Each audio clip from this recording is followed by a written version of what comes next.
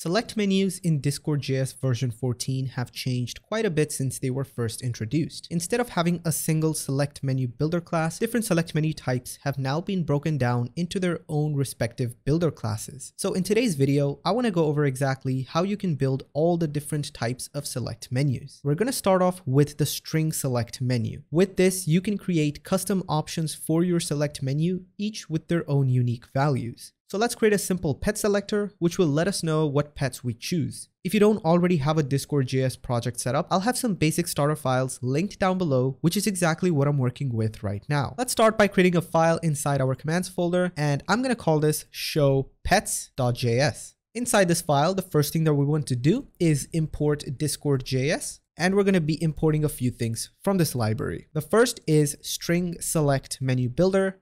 The next is string select menu option builder, then the action row builder. This is required so that we can package our select menu builder and send it as a reply. And finally, we need component type. And this is required when we are listening for select menu interactions. Now let's go ahead and work on our slash command. The first thing that we are going to do is we are going to define the structure of our slash command. So create a variable called data. And inside this, we're going to set a property called name, which is going to be show pets. And then the description, which is going to be show pets using string select menu. Next, we need to create an asynchronous function called run. And from this function, we can go ahead and destructure the interaction object. Now let's go ahead and export our data and run function by saying module.exports and export an object with data and run. Now, before I write any code inside the run function, I'm going to paste this comment right here, which will give me IntelliSense for the interaction object. It's completely optional and is not really required. Now, as I mentioned, this is a show pets command, which is going to list all of your pets. So what we can do is we can create a variable called pets, which is going to be an array of objects. This object is supposed to have a label property, and this label is going to be, well, the name. In this case, I'm just going to set it to dog. Then we have description, which is going to be shown under the label. So in this case, we can say something like, this is a dog. And finally, there's a value. So if you're using a database or something, this could be potentially an ID that you could refer to. However, since I don't have a database, I'm just going to call this dog. Now I'm going to go ahead and duplicate this. And this one is going to be cat. Okay, so that's our pets defined. Now let's go ahead and create our select menu. So let's say const select menu, and we're going to set this to a new string select menu builder. As with all the other builders, we can chain a few methods to this. So let's start by setting a custom ID for this. So we can say set custom ID, and this will be important when we're listening for interactions from this select menu. So I'm going to set this to interaction.id. Again, you can set this to whatever custom ID you want to. Next, we need to set a placeholder, and this will be the text that actually shows up on Discord. So I can say make a selection. Next is an optional method. This is set min values. So you can set a minimum number of options that the person can choose. In this case, this could be 2, 1, but I'm just going to set this to 0. Now we can also do the same thing, but for max values. In this case, the maximum values cannot exceed the number of choices that we have here. So instead of hard coding 2, because we have 2 objects, what we can do is we can just use pets.length, and it's just going to use the number of elements within this array. Now, finally, the most important method is add options. Within this, we can actually pass in the string select menu option builder. So we can say something like new string select menu option builder and, chain a bunch of methods. But since we already have an array with all of the properties that we need, what we can do is we can map through that array. So we can say something like pets.map, and for each pet, we're going to return a new string select menu option builder. Then what we're going to do is we're going to set a label for this. So we're going to say set label, and the label is going to be pet.label. And then we can set a description. So set description, and this is going to be pet.description. I'm going to reformat my code. And finally, we also need a value for this. So I'm going to say set value, and then we can say pet.value. So that's all that we really need here. So what we can do is we can package this select menu into an action row. So let's define an action row and set this to a new action row builder. Then we can add components, and this component is going to be our select menu. Now finally, let's go ahead and reply to this interaction by saying interaction.reply and pass in an object. And within this object, we can set components to an array of components. In this case, we only have one element, which is this action row. So let's pass that in. So I'm going to go ahead and test this out. So I'm going to save my file and use nodemon. So my command handler has registered all the commands. So let's head over to Discord and try to run the command show pets. So as you can see, our select menu does show up with all the different choices. Now, one more thing that you can do to personalize this select menu is make use of emojis. So what we can do is we can go back to our code, and where we define our pets, we can create a new property called emoji and set this to the emoji that we want to show. In this case, for the dog, of course, I'm going to use the dog emoji, and I'm going to do the same for the cat. So with the emojis now set as properties, we can go ahead and add them to our string select menu option builder. So let's chain another method called setEmoji and set this to pet.emoji. Now, one thing that you can do is you can even use a custom emoji. To use a custom emoji, you're going to have to put the ID of the emoji instead over here. So the way you can get the ID of the emoji is back in Discord, go ahead and write a custom emoji. And before sending it, add a backslash in front of it. Now, if you send it to Discord, you're going to notice that you get the name of your emoji alongside its ID. So just go ahead and copy this and replace it like so. So we can save our file and try this one more time. If we now check, then you can see that we have custom emojis. However, if you notice, while nothing's actually happening, that's because we're not listening for interactions from this select menu. So let's go ahead and create a collector to collect any interactions. So what we can do is we can store this reply in a variable. So I'm going to say const reply equals to await interaction.reply. And once the reply was sent, we can go ahead and create a collector. We can create a collector by saying const collector equals to reply.createMessageComponentCollector, and we can pass in an object. Now let's go ahead and define the type of component that we're looking for. So we can say component type, and this component type is going to be from component type dot. In our case, it's a string select menu, so we're going to have to choose string select. Now, if you followed my previous button and message collector videos, then you know you can even set a filter with conditions. In this case, we want our condition to match this custom ID right here and ensure the person who is sending the interaction is the person who ran the command. So in our filter, we have access to the interaction through the parameters. So we can say i.user.id must exactly match interaction.user.id. Also, the custom ID must match. So we're going to say and i.customID must exactly match interaction.id. We can also set a time limit for how long we want the collector to run. In my case, I want the time to be 60 seconds. So I can set the time property to 60,000.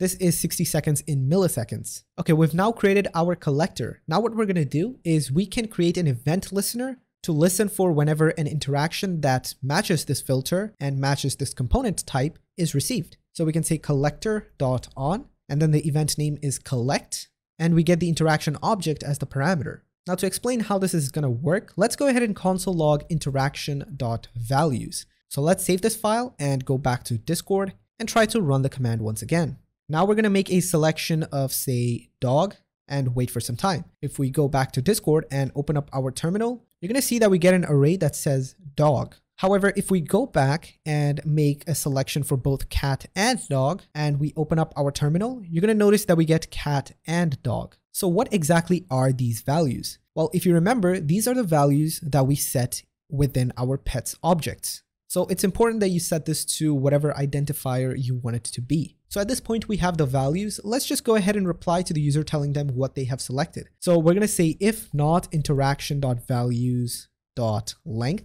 In this case, that means this array right here is empty and the person has emptied their choices. So what I can say is interaction.reply, you have emptied your choices, or selection, I should say. Then we can go ahead and return. However, if that's not the case, then we can reply to the user by saying you have now selected interaction.values.join, and we're going to join them using commas. So we can save them and restart our bot.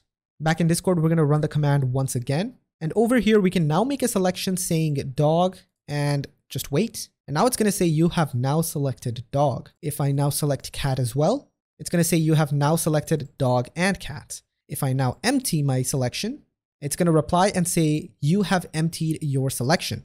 So that was string select menus. Now let's take a look at role select menus. So I can close out of this file and I'm going to create a new command called show roles.js. Now what I can do is I can actually go ahead and copy this entire file and just paste it over here. And what I'm going to do is I'm going to empty the run function. Also from Discord.js, I can go ahead and remove string select menu builder and string select menu option builder and replace them with role select menu builder. Inside the data object, I can go ahead and change the command name to show roles and show roles using the role select menu. Okay, we can now go ahead and work on our run function. This is going to be much more simpler compared to the string select menu. We can directly go ahead and define our role menu. So I'm going to say const role menu and set this to new role select menu builder. We can chain a few methods to this.